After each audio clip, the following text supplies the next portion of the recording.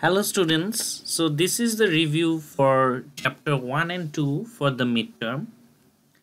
Obviously, as we discussed earlier, you guys already know the like what is a treatment group and control group, right?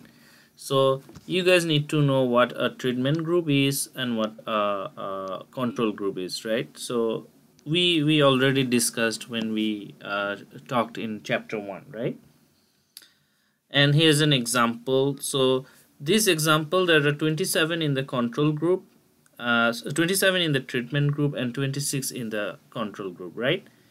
So we know how to actually, and we can see that the treatment group, the outcome is better, right? So we need to know that, as you know. So if I tell you find the proportion with good outcome in treatment group, it should be pretty familiar with you guys, right? So I don't have to discuss again. Okay, so this can the distinction between treatment and control group is important, right? Similarly, I can ask like proportion of control group, so on and so forth. Another part is whether it is generalizable, right? So as I have discussed, you guys already know whether it is generalizable or not. You can review this slide, right?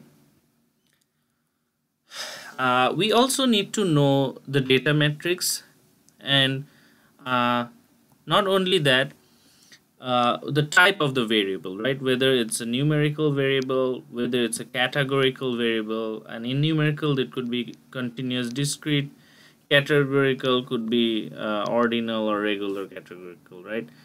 So you can do it, I believe, right? So these are some examples. You can look through the slides, right? Also, you need to find the relationship among variables. So you need to know that, and whether there are anything that is unusual. So here, CGPA cannot be greater than 4, right? We also need to know what is an associated and what is an independent variable, right? So these I have discussed a couple of times in class. So if you are there, definitely you know what are those, right? You also need to know what is a population, what is a sample, right? So population is like all people, and sample is just a group of the all people. So in a group, like a group of adult women, right? You guys also need to know what a census is, right? Uh, Another thing that we need to know is the explanatory analysis, right? And I gave in class the example of, like, taste a spoonful of soup, right? So I said that in a pot, okay, if you taste the sample, and if it's, that's like how chefs test, right? If it's good or not, and whether it needs more salt. So those are exploratory analysis. I can ask what is it. This could be one question. So there's a star here, so read this slide, right? You guys need to know what's a sample bias is, okay, non-response and voluntary response. So I can ask what's a convenience sample, right? So these kind of things. So there's an example of the election results, although it's large, but if you can read why it was bad, right?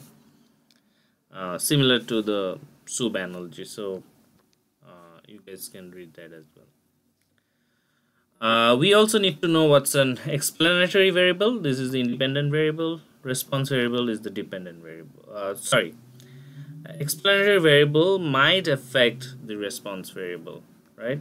So explanatory are the independent variables, and response variables is the dependent variables, right? Uh, we also need to know what's an observational study or what's an experiment. Um, they gave the example of General Mills, right? So you can read these examples if you want. What's a prospective study or retrospective study. This is also important. And the techniques that I have taught you guys, simple, stratified, cluster sampling. So what's a simple random sample, right? This is important for the midterm. What's a stratified sample, right? Also very important. I can ask, what's a cluster sample, right? You guys need to know these things, right? Very important. What's a multi-stage sample? See, all the definitions are there. Okay. Principles of the experimental design. There's a control group, treatment group. We need to randomize, replicate, block. So again, we need to know what's a placebo, and what is a placebo effect, right? What's blinding, what's double blind. So these are some important, design terminology. So you guys need to know that, right? This chart is the most important chart. Okay, this you guys have to know for sure. All right, I can ask in the exam. You guys know what's a scatter plot, right? Visual representation. So this we discussed in class. What's a dot plot? So these things you guys need to know, okay, in general. What are those things, right? I'm not repeating because it's just a review class. Okay, I have already discussed them in the lectures. So, and you guys know what those are, right? Specifics are not. What's a mean? Right, we know that it's a mean, right? What's a population mean? What's a sample mean, right? Stacked dot plot. So histograms, right? Very important if you want to know that, right? So modality, this is also important, right? Whether it's unimodal, whether it's bimodal, or things like that, right? Now the shape of the distribution, right? Whether it's right skewed, left skewed, or symmetric. So symmetric is something which has like uniformity distribution, let's say a normal table, right? It's symmetric. Like whatever is on the right hand side is exactly equal to the left hand side. So I didn't draw it properly, but usually it will be like symmetric. And whether it's right skewed or left skewed, how do we decide? So if it's right skewed, so this slide is the most important one, right? So right skewed, the tail should be on the right. Left skewed, the tail is on the left, right? Symmetric, this one, like a normal distribution. So unimodal, one mode. Bimodal, two modes, like 2 points. Multimodal, multiple modes or multiple points. Uniform distribution is like this, right? Always same. So that's a very important slide, right? So make sure you know what that is. You also need to know variance. You can write down this formula. Okay, variance. You can write what's variance is actually standard deviation square, right? And standard deviation is the root of variance or root of s square. Okay, so root of variance, or in other words, root of variance, right? You guys need to know what's a median, right? Also the quartiles, the Q1s, Q2, Q3, and the interquartile range. These are something that you guys need to look at. Very interesting. You know what's a box plot, and maybe you might take a look at this diagram. All right, I might ask a couple of these things. Right? What's a whisker, and you need to know the maximum upper whisker. So I can ask something like, what's a maximum upper whisker? What's a maximum lower whisker? So bring a formula sheet if you want. I can tell you guys to calculate a whisker, right? Outliers, we already know what outliers are, right? And over here, how do you know if it's right skewed? If the mean is greater than median. How do you know it's a left skewed? If the mean is less than median, right? and mean equals to median when it's a symmetric distribution. So I can ask when, so this is important, when mean equals to median, right? State mean equals median. Then you can say when it's a symmetric distribution, then mean equals to median, right? These properties are also important, so make sure you look at these properties as well. All right. Contingency table, you guys need to know. Bar plots, we have kind of discussed, right? So you know about that, right? Mosaic plots, we did it in the R lesson. So if you have done the R lessons, you know what a mosaic plot is, right?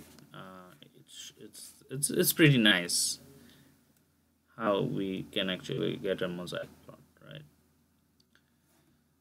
Okay. So, and also the hypothesis test is important, right? Null, alternate. You can read this. Definitely one question might be asked in the exam. So now let's go to chapter 2. In chapter 2, definitely we need to know what's a random process. Okay, this is important. What is it? Random process. And probability is always from 0 to 1, right? It can't be more than 1. Then probably you're making a mistake. You guys need to know the law of large number, very important. Okay, property. You definitely need to know that. And what are disjoint and non-disjoint events or outcomes, in fact, right? So you guys need to know that. Union of non-disjoint events. So this is an example. You can take a look. Okay, maybe might come in the exam, right? This formula is very important. Okay, this formula you have to know for sure, right? It should be in your formula sheet, and also you have to note this, right? So if you know this, then it simplifies to that, right? You guys have to know what a sample space is, what are complementary events, right? What is known by independence. Okay, these things you guys need to know, right? And how to check for independence. So read this slide, very important, how to check for the independence, right? So product rule for independent events. So you can make sure that you can have this in the formula, right? So disjoint versus complementary, right? And this type of questions might come up in the exam, right? At least one. So this is right. So read through those examples. We also, I may ask about the find the marginal probability. I can table of relapsed. So that would be the marginal probability, right? So this divided by this. Marginal probability of no relapse. It's 24 over 72. Right? Find the joint probability. Joint probability is always smaller. I have many times discussed in class, and this is it. Conditional probability, this definitely is going to come in the exam. Okay, most important one. Not necessarily this example, I can just create my own example to see if you understand or not, but I'm going to test. General multiplication rule, you can write these formulas down there. Independence and conditional probabilities, right? So all the formulas will be useful. I mean, as what's a random variable, what's a discrete variable, right? Random variable, what's a continuous random variable, what's expectation. This formula is important, right? expectation, like go through this problem, all right, of a discrete random variable, right? Variance, standard deviation, pretty much a similar thing. Also, you can work through this example if you want. Okay, it's a good idea. I'll talk about the linear combination, right? Linear combination of random variables. Um, and the properties. So these are the important properties, right, for a linear combination. So you can work through this example, very interesting example, linear properties, right? The properties of a variance, right? I told that when it comes out, it becomes a square. So for variance, the linear properties are slightly different, okay? So you can also work through this example if you want. So that's pretty interesting, like what we are doing, right? So and then continuous distribution, right? So that's about it for chapter 1 and 2. I'm going to post chapter 3 and 4, and also I will talk about the curves, like the normal curve, T curve, in the next part of the review. So this is part 1, and so watch out for review part 2. Thank you.